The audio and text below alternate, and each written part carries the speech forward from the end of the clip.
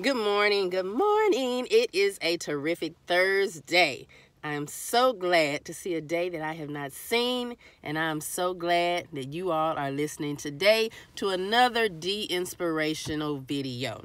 I pray that you had an awesome night's rest on last night with no stress at all, or at least as little stress as possible. Today I want to talk to you about accepting your calling, accepting your purpose, saying yes to your calling and your purpose, because they do go hand in hand.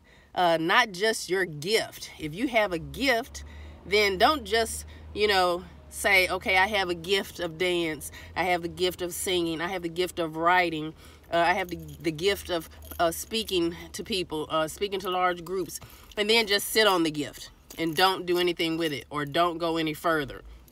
That gift that God has blessed you with is just the beginning. It's just the start. If you have a gift, don't just stop at the gift. See what the purpose God has for you is. How he wants you to use that gift. If he wants you to start your own dance studio, you start that dance studio. If he wants you to start your own business and he's put that vision in your head, you go ahead and do that. It doesn't matter if you went to business school. It doesn't matter if you have a business degree. It doesn't matter if you don't know everything it is about a business or everything it is about this or that you're wanting to start, or that gift that you have that God has blessed you with. Guess what? God is going to equip you with everything you need.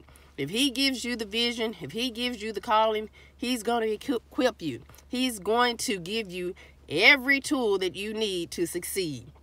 If you follow in his footsteps, answer the call that God has for you. Say yes to God, and he will do the rest. He will do the rest. You just have to believe that. Step out on faith and believe it. So if you have a gift that you're sitting on, or you're just using that little gift in one little corner, and you have this gift or this calling that God is calling you to do, but you're scared to step out there and answer that call or answer that purpose, put that fear aside. Let God work in your life. Tell God, yes. Yes, Lord, I accept your calling. Yes, God, I accept your will for my life. Yes, God, I'm going to do what you want me to do with this gift. And he will give you everything you need to succeed in that gift. He's going to qualify you to do whatever it is that he has for you to do in your life. Believe it, my friends. Receive it, my friends. Remember, share this video if it has helped you or made you smile in any kind of way. Also, don't forget to visit my YouTube page, Darshell71. Share those videos, subscribe to the page, and just love on each other today and every day. And as always, remember, share that beautiful smile that you have with everyone you come into contact with. Whether they deserve it or not, you still share the love of God with them. Have a blessed, blessed, blessed, terrific Thursday. Bye-bye now.